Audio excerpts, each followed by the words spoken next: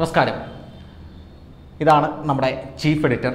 പുള്ളിയുടെ പേര് ബെന്നി കോട്ടപ്പുറം. ഇനി ചീഫ് എഡിറ്ററെ കണ്ടിട്ടില്ല എന്ന് പറയണ്ട.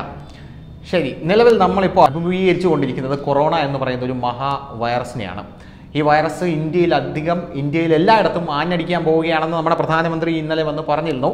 പ്രധാനമന്ത്രി നരേന്ദ്രമോദി പറഞ്ഞത് കർഫ്യൂ ഒക്കെ കൊണ്ടുവരാൻ പോവുകയാണ്, ഇത് ഇന്ത്യയെ ബാധിക്കില്ല എന്ന് കരുതരുത്, കേരളവും അതിനുള്ള തയ്യാറെടുപ്പുകൾ നടത്തുകയാണ്. ഇന്നലെ നമ്മുടെ മുഖ്യമന്ത്രി പിണറായി വിജയൻ ഇന്നലെ വൈകുന്നേരം വന്ന് പറഞ്ഞിരുന്നു, കാസർഗോഡ് അടക്കം 5 പേർക്ക് കൊറോണ സ്ഥിരീകരിച്ചിട്ടുണ്ട്, കർഫ്യൂവിൽ സഹകരിക്കും, ഇങ്ങനെയുള്ള കാര്യങ്ങളൊക്കെയാണ് പറഞ്ഞത്. പക്ഷേ അതിനിടയിലും നമുക്ക് പറയേണ്ട ഒരു പ്രധാനപ്പെട്ട കാര്യം, മുഖ്യമന്ത്രി ഒരു പാക്കേജ് പ്രഖ്യാപിച്ചിട്ടുണ്ടായിരുന്നല്ലോ. 20,000 കോടി രൂപയുടെ പാക്കേജാണ് മുഖ്യമന്ത്രി പ്രഖ്യാപിച്ചിട്ടുള്ളത്.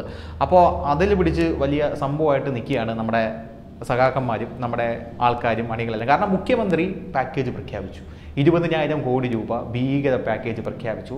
മുഖ്യമന്ത്രിയെ കണ്ടു പഠിക്കണം എല്ലാവരും. കാരണം വിദേശ രാജ്യങ്ങളിലുള്ള ഭരണാധികാരികളെ പോലെയാണ് നമ്മുടെ മുഖ്യമന്ത്രി പെരുമാറുന്നത് എന്നാണ് പലരും പറയുന്നത്. ഈ 20,000 കോടി രൂപ പ്രഖ്യാപിച്ചു. ഇത് പ്രഖ്യാപിക്കുന്ന മുമ്പേ, സത്യം പറഞ്ഞാൽ കൊറോണ വരും മുമ്പേ നമ്മുടെ സംസ്ഥാനത്ത് കഴിഞ്ഞ ബഡ്ജറ്റിൽ പോലും തോമസ് ഐസക് പറഞ്ഞത് കടുത്ത സാമ്പത്തിക പ്രതിസന്ധിയാണ്, ഒരു രക്ഷയില്ല, മുണ്ടു മുറുക്കി ഉടുക്കണം എന്നൊക്കെയാണ് പറഞ്ഞുകൊണ്ടിരുന്നത്. അത് സാറിനും അറിയാം, നമുക്ക് എല്ലാവർക്കും അറിയാം. പക്ഷേ ഈ കൊറോണ വന്നേ പിന്നെ 20,000 കോടി രൂപ എവിടെ നിന്നില്ലാതെ പൊട്ടിമുളച്ച്, പിന്നെ തെരഞ്ഞെടുപ്പ് അടുത്തിരിക്കുകയാണെന്നുള്ള കാര്യം ആലോചിക്കണം, പൊട്ടിമുളച്ച് സർക്കാരിനൊരു സുവർണാവസരമായി ഉപയോഗിക്കാൻ ഈ കടലാസിൽ വെറുതെ ഞാനൊരു 20,000 കോടി രൂപ വച്ചു എന്ന് വെറുതെ ജനങ്ങളെ കണ്ണി പൊടിയിടാൻ വേണ്ടി പറയുകയാണോ എന്നുള്ളൊരു ചോദ്യം അങ്ങോട്ട് ചോദിച്ചാൽ, അല്ല വേറെ ഇത് ചോദിക്കുന്ന ഒരു കാര്യം പറയണം. ഇതിനകത്ത് ഒരു തമാശയുണ്ട്.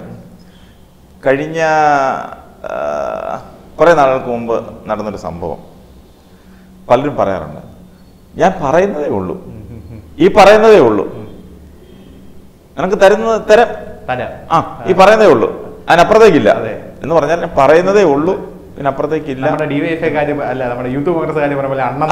അതെ അതെ എന്ന് പറഞ്ഞാല് കഴിഞ്ഞ കുറെ നാളുകൾക്ക് മുമ്പ് സമൂഹ മാധ്യമങ്ങളിൽ ഈ ഒരു വർത്തമാനം തന്നെ വളരെ വൈറലായി വന്നൊരു ടോക്കാണിത്. ഈ 20,000 കോടി രൂപ സത്യം പറഞ്ഞാൽ ഇപ്പോൾ പ്രഖ്യാപിച്ചു കഴിഞ്ഞു. ഈ പ്രഖ്യാപിച്ചതിൽ ഇപ്പോൾ വളരെ വലിയ രൂക്ഷ വിമർശനം ഉയർന്നു വരുന്നുണ്ട്. പക്ഷേ നമ്മുടെ സർക്കാരിൻ്റെ ഒരു വിജയം എവിടെയാണെന്ന് പറയുന്നത് സാർ, ഈ കൊറോണയും ഈ ഓക്കിയും ഈ പ്രളയവും ഒക്കെ വരുമ്പോൾ നമ്മുടെ സർക്കാർ ഇറക്കുന്ന ഒരു മാസ്റ്റർ തുറുപ്പ് ചീട്ടാണ് രാഷ്ട്രീയം പറയാൻ പാടില്ല. 20,000 കോടി രൂപ പ്രഖ്യാപിച്ചു, പക്ഷേ അത് എവിടെ നിന്ന് തരും, എങ്ങനെ തരും, എവിടെ നിന്നാണ് ഇതിൻ്റെ സ്രോതസ്, ഇങ്ങനെയൊന്നും ചോദിക്കാൻ പാടില്ല എന്നാണ്. ഈ 20,000 കോടി രൂപ എവിടെ നിന്നാണ് സർക്കാർ തരുന്നത്, യഥാർത്ഥത്തിൽ എവിടെ നിന്നാണ് വരുന്നത് ഇതിൻ്റെ സ്രോതസ്? ഇവിടെ ഓരോ മാസവും ശമ്പളം സർക്കാർ ജീവനക്കാർക്ക് ശമ്പളം കൊടുക്കാൻ പോലും ബുദ്ധിമുട്ടുക. ഇനി അടുത്ത മാസം ശമ്പളം കൊടുക്കണമെങ്കിൽ എവിടുന്നെങ്കിലും കടമെടുത്ത് കൊടുക്കണം കൊടുക്കേണ്ടി വരും എന്നാണ് ധനകാര്യ വകുപ്പ് മന്ത്രി വരെ പറയുന്നത്. അപ്പോൾ പിന്നെ എവിടുന്ന് എടുത്ത് കൊടുക്കാൻ? അല്ല, വേറൊരു സംഭവമുണ്ട്. 20,000 കോടി രൂപ പ്രഖ്യാപിച്ചു, അത് ഇരിക്കട്ടെ, നല്ല കാര്യം. നമ്മളും രാഷ്ട്രീയം ഒന്നും പറയുന്നില്ല ഈ കാര്യത്തിൽ. ഇനി രാഷ്ട്രീയം പറയുന്നു എന്ന് പറഞ്ഞ് കമൻറ്റ് ബോക്സിൽ വന്ന് ചൊറിയേണ്ട ആവശ്യമില്ല. ശരി, നമ്മൾ ചോദിക്കുന്ന ഒരു കാര്യം, ഈ പാക്കേജ് പ്രഖ്യാപിച്ചു, ഈ ഓക്കി സമയത്ത് പാക്കേജ് പ്രഖ്യാപിച്ചു, കേന്ദ്ര സർക്കാർ പൈസ തന്നു, അത് വക മാറ്റി സർക്കാർ, നമ്മുടെ സംസ്ഥാന സർക്കാർ അത് വക മാറ്റി. ശേഷം ഓക്കി വന്ന ശേഷമുള്ള ബഡ്ജറ്റിൽ 2,000 കോടി രൂപ തീരദേശത്തിന് ഞെട്ടിച്ചുകൊണ്ട്, തീരദേശ നിവാസികൾക്ക് ഞങ്ങളിതാ തീരദേശത്തെ മക്കൾക്കൊപ്പമാണ് എന്ന് പറഞ്ഞ് നമ്മുടെ പിണറായി സർക്കാരും ധനമന്ത്രിയും പ്രഖ്യാപിച്ചു. ഈ 2,000 കോടി രൂപ എവിടെ പോയെന്ന് സത്യം പറഞ്ഞാൽ ആർക്കും അറിയത്തില്ല. നമ്മുടെ ഈ 2,000 കോടി പ്രഖ്യാപിച്ചില്ല, ഇതിനകത്ത് വളരെ രസകരമായി നമ്മളെല്ലാവരും കണ്ടതാണ്. ഇവിടുത്തെ ജലസേന വകുപ്പ് മന്ത്രി ഓക്കി ദുരന്തം ഉണ്ടായ സ്ഥലം സന്ദർശിക്കാനായിട്ട് പോയിട്ട് അവസാനം അദ്ദേഹം അവിടെ ഇറങ്ങാതെ ഓടിച്ചു വിട്ട സംഭവം നമ്മൾ കണ്ടു. സാക്ഷാൽ മുഖ്യമന്ത്രി ചെന്നിട്ട് പോലും അവിടെ ഇറങ്ങാൻ പറ്റാതെ അദ്ദേഹത്തെ നാട്ടുകാർ ഓടിച്ചു വിട്ട സംഭവം. ഇതിന് മുഖ്യമന്ത്രി പോയതാണ് ഒരുപാട് വാർത്തയായി. പക്ഷെ ജലസേന വകുപ്പ് മന്ത്രി കാര്യം നിറക്കാൻ പോലും സമ്മതിച്ചില്ല. അല്ല, നമ്മുടെ ജനങ്ങളുടെ ഒരു കാര്യം എന്ന് പറഞ്ഞാൽ എന്താണ്, ഓക്കി വന്നു, ഓക്കിയിൽ 2,000, ഇപ്പോഴും കഴിഞ്ഞ ബഡ്ജറ്റിലും 1,000 കോടി പ്രഖ്യാപിച്ചു. പക്ഷേ ഞാൻ ഈ തീരദേശ മേഖലയായിട്ട് ബന്ധപ്പെട്ട ഒരാളെ വിളിച്ചു ചോദിച്ചപ്പോൾ അയാൾ പറയുന്നത്, നമ്മുടെ ഫോർ എക്സാമ്പിൾ, ചെറിയൊരു എക്സാമ്പിൾ എടുക്കാം, നമ്മളെ 5 തെങ്ങ് തീരദേശ പ്രദേശം എപ്പോഴും അവിടെ ഈ സത്യം പറഞ്ഞ കടലാക്രമണമാണ്, ഭയങ്കര കടലാക്രമണം. ആ ജനങ്ങൾക്ക് വേണ്ടി ഒരു പുലിമുട്ട് അല്ലെങ്കിൽ ഒരു കടൽ ഭിത്തി നമ്മുടെ ബേസിക് ആയിട്ട് നിർമ്മിക്കേണ്ട ഒരു സംഭവമാണല്ലോ. 1,000 കോടിയിൽ നിന്ന് എത്ര രൂപ വേണം ഒരു കടൽ ഭിത്തി നിർമ്മിക്കാൻ? അവിടെയാണെങ്കിൽ ഈ കടലാക്രമണം വന്നു കഴിഞ്ഞാൽ ഈ ഡിസംബറൊക്കെ ആകുമ്പോൾ ജനങ്ങൾ മുഴുവൻ പിരാക്കാണ്. അതിനകത്ത് വേറൊരു കാര്യമുണ്ട്, ഈ കടൽ ഭിത്തി നിർമ്മിക്കുന്നതിനകത്ത് കരാറുകാർക്ക് വളരെ സന്തോഷമാണ്. കാരണം കോടികളാണ് അതിനുവേണ്ടി ചെലവാക്കുന്നത്. നമുക്കറിയാം പൊലിമുട്ടുകളും കടൽ ഭിത്തികളും നിർമ്മിക്കുന്ന കോൺട്രാക്ട് എടുത്ത് കടലിൽ കല്ലിടുന്നു. അതിൻ്റെ കോൺട്രാക്ട് എടുത്ത കോൺട്രാക്ടർമാരെല്ലാം ഇപ്പം കോടിപതികളാണ്. കാരണം അതിനകത്ത് നടക്കുന്ന അഴിമതി അതിന് കണക്കില്ല. എത്ര ലോഡ് കൊണ്ടുവന്ന് ഇട്ടു, അല്ലെങ്കിൽ എത്ര കൊണ്ടുവന്ന് മറിച്ചു, അതിന് പോലും കണക്കില്ലാതെ കൊണ്ടുവന്ന് എഴുതി കൊടുക്കുന്ന അവർ പറയുന്നത് കണക്ക്. ആ രീതിയിൽ നടന്ന കോൺട്രാക്ട് വർക്കും കരാറുകാരെയും നമുക്കറിയാം, നമ്മൾ കണ്ടിട്ടുണ്ട്. ഇപ്പം പാപ്പരായ കരാറുകാരെയും നമ്മൾ കണ്ടിട്ടുണ്ട്. എനിക്ക് പിന്നെ ഓർമ്മയുണ്ട്, ശ്രീമാൻ AK ആന്റണി മുഖ്യമന്ത്രിയായിട്ടിരുന്നപ്പോൾ കണ്ണൂർ ഇതുപോലെ കടലിൽ കല്ല് ഇട്ട ഒരു കോൺട്രാക്ടർ ആ ബില്ല് തടഞ്ഞു വെച്ചു. ആ ബില്ല് തടഞ്ഞു വെച്ചതോടുകൂടി ആ കോൺട്രാക്ടർ പാപ്പരായ സംഭവമൊക്കെ എനിക്കറിയാം, ഒരു കോൺട്രാക്ടറെ എനിക്ക് വ്യക്തമായി അറിയാം. അപ്പോൾ കടലിൽ കല്ലിടുന്ന പണി എന്ന് പറഞ്ഞാൽ കോൺട്രാക്ടർമാർക്ക് വളരെ സന്തോഷമാണ് ഇടാൻ. കാരണം അത് കണക്കില്ല, ഇട്ടുകൊണ്ടേയിരിക്കും. എത്ര ഇട്ടെന്ന കടലിലല്ലേ, കടലില്ല കായം കലക്കുന്ന നമ്മൾ പണ്ടുള്ളവർ പറയുന്ന പോലെ ഇത് കടലിലല്ലേ ഇടുന്നത്, എത്ര ഇട്ടെന്ന് ആർക്കറിയാം. പക്ഷെ ഇപ്പം എനിക്ക് തോന്നുന്നു ജലസേചന വകുപ്പ് ഇപ്പം എന്തോ ഒരു മാർഗനിർദ്ദേശമൊക്കെ കൊണ്ടുവന്ന് ഫോട്ടോ എടുക്കണമെന്നൊക്കെ. പക്ഷെ അതൊക്കെ നടക്കുന്നോ ഇല്ലയോ എന്ന് ഇപ്പോൾ കടലിൽ കല്ലിടുന്ന പണി തന്നെ നടക്കുന്നോ സംശയമാണ്. യഥാർത്ഥത്തിൽ അതാണ് നടക്കുന്നത്. കരാറുകാർക്ക് കാശുണ്ടാക്കാം, അവരുടെ അതുവഴി കോൺട്രാക്ടർ കൊടുക്കുന്ന പിന്നെ ഉദ്യോഗസ്ഥന്മാർക്കും അതുവഴി രാഷ്ട്രീയക്കാർക്കും ഭരിക്കുന്ന മന്ത്രിക്ക് വരെ വിഹിതം ചെല്ലുന്ന സംഭവമാണ് കടലിൽ കല്ലിടുന്നത്. അതൊക്കെ അവിടെ നിൽക്കുന്നത് പറഞ്ഞ് കടലിൽ കല്ലിടുന്ന സംഭവം. ശരി, നമ്മൾ ഈ പറയാൻ വന്നത് ഈ പുതിയ സാമ്പത്തിക പാക്കേജിന് പണം എവിടെ നിന്നാണ്? ഒന്നെങ്കിൽ ഈ പ്രളയ സെസ് പ്രഖ്യാപിച്ചതുപോലെ കൊറോണ സെസ് വല്ലതും പ്രഖ്യാപിക്കുകയോ, അല്ലെങ്കിൽ നമ്മുടെ CPM തന്നെ ബക്കറ്റ് പിരിവിന് ഇറങ്ങുമോ എന്നുള്ള കാര്യം ഒന്നാമത് ആലോചിക്കേണ്ടി വരും. അത് നമുക്ക് ആ ഒരു കാര്യത്തിൽ നമുക്ക് പിന്നെ പ്രതീക്ഷിക്കാം. കാരണം പ്രളയ സെസ് വന്നതുപോലെ കൊറോണ സെസ് വരാൻ സാധ്യതയുണ്ട്. കാരണം ഈ കണക്കിന് പോയാൽ അത് ഉറപ്പാണ്, അത് നമ്മുടെ തലയിൽ കൊണ്ട് അടിക്കും. അത് സാധാരണക്കാരന്റെ തലയിൽ കൊണ്ട് അടിക്കും, ഉറപ്പാണ്. ഈ സർക്കാർ പ്രഖ്യാപിച്ചതിൽ ഒരുപാട് പ്രഖ്യാപനങ്ങൾ നടത്തിയല്ലോ. ഈ പ്രഖ്യാപനങ്ങളെല്ലാം ഒന്നാമത്തെ കാര്യം, ഒരുപാട് രാഷ്ട്രീയ നേതാക്കൾ ഇതിനെതിരെ രംഗത്ത് വന്നിട്ടുണ്ട്. നമ്മുടെ BT ബൽറാം ഒക്കെ പറയുന്നത് ഈ ബഡ്ജറ്റിന്റെ തനിയാവർത്തനം തന്നെയാണ്, വേറെ ഒന്നും പ്രഖ്യാപിച്ചിട്ടില്ല. കോൺഗ്രസ് ബഡ്ജറ്റിന്റെ തനിയാവർത്തനം തന്നെയാണ് സർക്കാർ പ്രഖ്യാപിച്ചത് എന്നാണ് പറയുന്നത്. പിന്നെ നമ്മുടെ VD സതീശൻ പറയുന്നത് ഈ 20,000 കോടി രൂപയിൽ 14,000 കോടി രൂപ സർക്കാർ കൊടുക്കാനുള്ള പൈസ തന്നെയാണെന്നാണ് പറയുന്നത്. കാരണം സർക്കാർ ഇത് കൊടുക്കാനുള്ള പൈസ തന്നെ പല വിഭാഗങ്ങൾക്കായിട്ട് ഇത്ര മാസമായിട്ട്, അതായത് അതന്നെ ഈ ഏപ്രിൽ മാസം പുതിയ സാമ്പത്തിക വർഷത്തിൽ ഇതെല്ലാം കൊടുത്തു തീർക്കേണ്ടതാണ്, കൊടുക്കേണ്ടതാണ്. ഇപ്പൊ ട്രഷറി ബാനാണ്. ട്രഷറിയിലുള്ള ചെറിയ ബില്ലുകൾ പോലും പാസ്സാവുന്നില്ല. ഇത് പ്രത്യേകിച്ച് കരാറുകാരുടെ ബില്ലുകളൊന്നും പാസ്സാവുന്നില്ല. അപ്പോൾ അതെല്ലാം ബാൻ ചെയ്തിരിക്കുക. പക്ഷേ ഇത് അടുത്ത സാമ്പത്തിക വർഷത്തിൽ കൊടുക്കാമെന്ന് ഗവൺമെന്റ് പറഞ്ഞിരിക്കുക. ഇല്ലെന്നുണ്ടെങ്കിൽ കേരളത്തിൽ ഒരു പണി നടക്കത്തില്ല, എല്ലാം നിശ്ചലമാവും. ആകെ കൂടി ഇത് ഏപ്രിൽ മാസം എങ്ങനെങ്കിലും ഒന്ന് ആകട്ടെ എന്ന് പറഞ്ഞു നിൽക്കുന്ന കരാറുകാരെ നമുക്കറിയാം.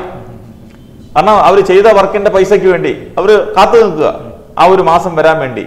അതിനിടയിലാണ് ഈ 20,000 കോടിയുടെ കാര്യം സർക്കാർ പറയുന്നത്. ഇത് പുള്ളി പറയുന്നത് ആക്ച്വലി ഈ 14,000 കോടി രൂപ കഴിഞ്ഞ നവംബർ മുതൽ ട്രഷറി ബാനാണ്. സംസ്ഥാനത്ത് ഭയങ്കര ഞെരുക്കമാണെന്നാണ് നമ്മുടെ സർക്കാർ പറയുന്നത്. ഈ ട്രഷറി ബാൻ ആയതുകൊണ്ട് തന്നെ 14,000 കോടിയോളം രൂപ പല വിഭാഗങ്ങൾക്കായിട്ട് കൊടുക്കാനുണ്ട്. ഈ കൊടുക്കാനുള്ള പൈസയും കൂടെ ചേർത്താണ് 20,000 കോടി രൂപ പ്രഖ്യാപിച്ചത് എന്നാണ് നമ്മുടെ VT സതീശൻ പറയുന്നത്. പിന്നെ ഇതിനകത്ത് വേറൊരു തട്ടിപ്പെന്ന് ഞാൻ പറയുന്നില്ല, ചിലപ്പം പ്രശ്നമായിരിക്കും. ഇത് പ്രധാനപ്പെട്ട ഒരു കാര്യം എന്ന് പറഞ്ഞാൽ, ഈ സർക്കാർ ഫുഡ് കൊടുക്കാന്ന് പറഞ്ഞില്ലേ 20 രൂപയ്ക്ക് ഉച്ചഭക്ഷണം, അത് വീണ്ടും ഒന്നുകൂടെ മുഖം തട്ടിയെടുത്ത് വീണ്ടും ഇതിനകത്ത് അത് കൊറോണയായിട്ട് ബന്ധമില്ലെങ്കിൽ അത് സാധാരണക്കാരന് 20 രൂപയ്ക്ക് ഭക്ഷണം കൊടുക്കുമെന്ന് ഗവൺമെന്റ് കഴിഞ്ഞ ബജറ്റിൽ പ്രഖ്യാപിച്ചതാണ്. അത് വീണ്ടും ഒരു തനിയാവർത്തനം നടത്തിയിരുന്നു. അത് കൊറോണയായിട്ട് യാതൊരു ബന്ധവുമില്ല. എന്താണ് ബന്ധം? അത് ഇതിന്റെ കൂട്ടത്തിൽ കിടക്കട്ടെ. ഇപ്പം ഒരു കറി വെച്ചാല് അതിനകത്ത് ഒരു ഇച്ചിരി ഉപ്പിട്ട് അതിനകത്ത് ഉപ്പിടുമ്പോൾ ഇച്ചിരി ഉപ്പ് കൂടിപ്പോയാൽ അതും പ്രശ്നമാണ്. അത് ഉപ്പില്ലാതെ ഒട്ടും പറ്റില്ലല്ലോ. അത്രേ ഉള്ളൂ, അതേ കണക്കാക്കാവൂ. അപ്പൊ പിന്നെ ഇത് അടുത്തൊരു സംഭവം ഉള്ളത് സാമൂഹ്യ സുരക്ഷാ പെൻഷൻ. ഈ പെൻഷനുകളെല്ലാം 2 മാസത്തേത് കൂടെ ചേർത്ത് നമ്മുടെ സർക്കാരിന്റെ പ്രഖ്യാപനമാണ് 2 മാസത്തെ പെൻഷൻ കൂടുതലായി കൊടുക്കുമെന്ന് പറയുന്നത്. അങ്ങനെയല്ല, ഏപ്രിൽ മാസത്തെയും കൂടെ ആണ് ഇത് മാർച്ചാ, ഏപ്രിൽ മാസം കൂടെ ചേർത്ത് കൊടുക്കണം. ഓൾറെഡി 4 മാസത്തെ കൊടുക്കാം. പക്ഷേ അല്ല, അവരുടെ പ്രഖ്യാപനം കേട്ട് കഴിഞ്ഞാൽ ഇതുവരെയുള്ള കൃത്യമായി കൊടുക്കുന്നു എന്നുള്ളത് നമ്മൾ കേൾക്കുമ്പോൾ അതാണ് തോന്നുന്നത്. പക്ഷേ 3-4 മാസം കുടിശ്ശിക കിടക്കുക. ഇതിപ്പോ പക്ഷേ വേറെ കാര്യമുണ്ട്. വിഷുവിന് മുമ്പ് സാധാരണ എല്ലാ ഗവൺമെന്റും കൊടുത്തു തീർക്കുന്ന കുടിശ്ശികയെല്ലാം കൊടുത്തു തീർക്കുന്നത്. ഇപ്പൊ അടുത്ത ഏപ്രിൽ വരെ ഉള്ളതും കൂടെ കൊടുക്കുമെന്നാ പറഞ്ഞിരിക്കുന്നത്. ഇതുവരെ ഒന്നും കൊടുത്തിട്ടില്ല. അപ്പൊ ഇതോടെ ചേർത്ത് കൊടുത്താലും 2 മാസത്തെ കൊടുത്താൽ പഴയ കുടിശ്ശിക 2 മാസത്തേനകത്ത് ഭാഗമൊക്കത്തുള്ളൂ. ഉദായി വരുന്നില്ല കൊടുക്കാനുള്ളത്. ഇപ്പൊ ഞാനിപ്പോ ഒരു ധനുഷിന് കുറച്ച് പൈസ തരാനുണ്ട്, അത് തവണയായിട്ടാണ് തരുന്നത്. ഇപ്പൊ ഞാൻ അടുത്ത മാസത്തെയും കൂടെ ചേർത്ത് തരുമെന്ന് പറഞ്ഞാൽ രണ്ട് തവണ തരുന്നു. ആ 2 തവണ പഴയ കുടിശ്ശേക്കാത്ത 2 തവണ പോകത്തുള്ളൂ. അതെ അതെ അതെ, പുതുതായിട്ട് എനിക്കൊന്നും വരുന്നില്ല, ഒന്നും തരുന്നില്ല, അതേ ഉള്ളൂ. പിന്നെ വേറെ കാര്യം, നമ്മുടെ APL BPL ആൾക്കാർക്ക് കാർഡ് മാനദണ്ഡമില്ലാതെ സൗജന്യ റേഷൻ, അത് നല്ല പദ്ധതിയാണെന്ന് തോന്നുന്നില്ലേ? അല്ല, സൗജന്യ റേഷൻ അല്ല, സൗജന്യമായിട്ട് ഭക്ഷണ സാധനങ്ങൾ കൊടുക്കുമെന്ന്, അരി മുതലായ സാധനങ്ങൾ കൊടുക്കുമെന്ന്. അത് നല്ല കാര്യമാണ്. പക്ഷെ അത് എങ്ങനെ കൊടുക്കും, ഏത് രീതിയിൽ കൊടുക്കും, അത് എങ്ങനെ കണ്ടെത്തും, അത് ആര് തരും? കേന്ദ്രം എന്നുള്ള പദ്ധതി വിഹിതം തരുമോ അതോ സംസ്ഥാനം കണ്ടെത്തുമോ? ഏത് രീതിയിലാണ് കൊടുക്കുന്നതിനൊരു വ്യക്തതയില്ല അതിനകത്ത്. ചുമ്മാ വേഗമായിട്ട് പറഞ്ഞു പോയിട്ടുള്ളതല്ലാതെ അതിനൊരു വ്യക്തതയില്ല. ആ വ്യക്തത വരുത്തണം. എങ്ങനെയാണ്, ഏത് രീതിയിലാണ്, എവിടെ നിന്നാണ് ഇതെടുത്ത് കൊടുക്കുന്നത്, അതിനൊരു വ്യക്തത വരേണ്ടതാണ്. പിന്നെ ഹെൽത്ത് പാക്കേജ്, പ്രധാനമായിട്ട് കൊറോണ കാലത്ത് പറയേണ്ട ഒന്നാണ് ഹെൽത്ത് പാക്കേജ്. 500 കോടി രൂപയാണ്. ഇതിപ്പോൾ നമ്മൾ ഈ ട്രപ്പീസ് കളിയുമ്പോൾ ഞാനൊരു 100 കൂടെ വെച്ചു എന്ന് പറയും പോലെ 500 കോടി രൂപയാണ് ഈ ഹെൽത്ത് പാക്കേജിനായിട്ട് നമ്മുടെ സംസ്ഥാന സർക്കാർ വകയിരുത്തും എന്ന് പറഞ്ഞു. അതായത് 20,000 കോടി രൂപയ്ക്കകത്ത് 500 കോടി രൂപ നമ്മുടെ ജനങ്ങളുടെ സുരക്ഷയ്ക്കായിട്ട് സർക്കാർ വകയിരുത്തും എന്നാണ് പറയുന്നത്. ഇവിടെ ഉയർന്നു വരുന്ന ഒരു പ്രധാനപ്പെട്ട ഒരു ആക്ഷേപമുണ്ട്. ഈ 500 കോടി രൂപ വകയിരുത്തുന്നതല്ല, പ്രധാനമന്ത്രി മറ്റേ ആയുഷ്മാൻ ഭാരത് പദ്ധതി എന്ന് പറഞ്ഞൊരു പദ്ധതിയുണ്ട്. അതിൽ BPLകാർക്കെല്ലാം 5 ലക്ഷം രൂപ വീതം ഓൾറെഡി ആനുകൂല്യങ്ങളുണ്ട്. ഇത് അട്ടിമറിച്ച സർക്കാരാണ്.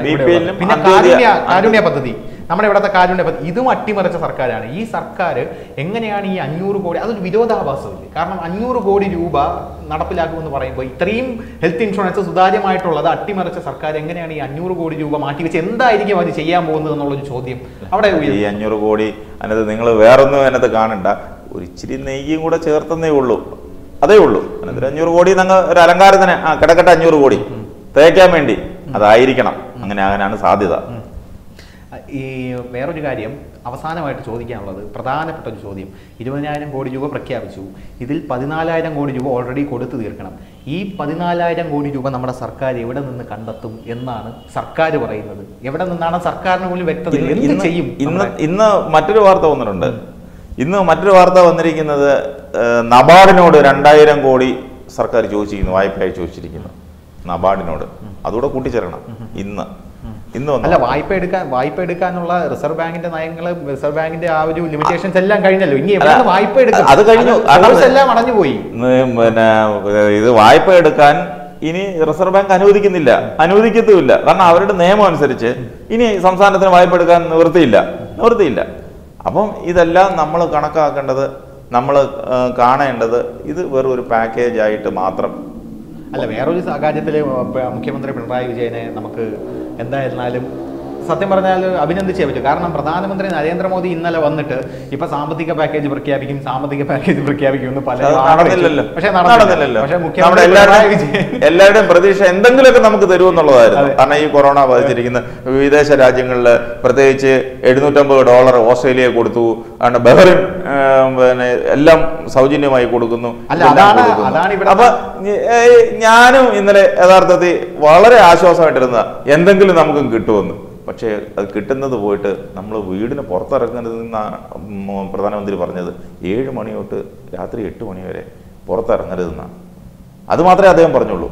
അതിനെക്കുറിച്ച് മാത്രമേ അദ്ദേഹം പ്രഖ്യാപിച്ചുള്ളൂ. പക്ഷേ അതിനൊക്കെ വളരെ വിപരീതമായിട്ടാണ് നമ്മുടെ മുഖ്യമന്ത്രി തരാന്നെങ്കിലും പറഞ്ഞു, തന്നില്ല. അല്ല, അതാണ് പോയിന്റ്. മുഖ്യമന്ത്രി തരാന്നെങ്കിലും 5 നയാ പൈസ കയ്യിലില്ലെങ്കിലും തരാന്നെങ്കിലും പറഞ്ഞു. അത് നമുക്കൊരു ആശ്വാസമുണ്ട്. തരാന്ന് പറഞ്ഞല്ലോ, നമ്മുടെ വിഷമങ്ങൾ അദ്ദേഹം കണ്ടല്ലോ. അദ്ദേഹം പിന്നെ അത്രയും മനസ്സലിവുള്ള മനുഷ്യനാ. പക്ഷെ അദ്ദേഹത്തിന് തരാനില്ല.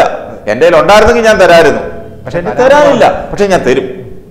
എന്തായാലും മുഖ്യമന്ത്രി തരാം എന്തെങ്കിലും പറഞ്ഞു, പ്രധാനമന്ത്രി അതുപോലും ചെയ്തില്ല എന്നുള്ള ഒരു ആരോപണം ഇപ്പൊ നമ്മുടെ ഒരു രാഷ്ട്രീയ സമൂഹത്തിനിടെ ശക്തമായി നിൽക്കുന്നുണ്ട്. എന്തായാലും മുഖ്യമന്ത്രി ഈ തരാന്ന് പറഞ്ഞ തുക മുഖ്യമന്ത്രിക്ക് തരാൻ സാധിക്കട്ടെ, അല്ലെ? ഈ പ്രളയകാലത്ത് അതായത് തരാൻ സാധിക്കട്ടെ എന്ന് ഞങ്ങൾ ആത്മാർത്ഥമായിട്ട് ആഗ്രഹിക്കുന്നു. പക്ഷെ ഇത് എവിടെ നിന്നാണ് സോഴ്സ് വരുന്നത് എന്നുള്ളത് ഇതിനകത്തെല്ലാം വേറെ സാധനം. തൊഴിലുറപ്പ് പദ്ധതി, അത് ഇപ്പം തൊഴിലുറപ്പ് പദ്ധതിയെ കുറിച്ച് അതിനകത്ത് എത്ര കോടിയാ തൊഴിലുറപ്പ് പദ്ധതിക്ക്? 2,000 കോടി.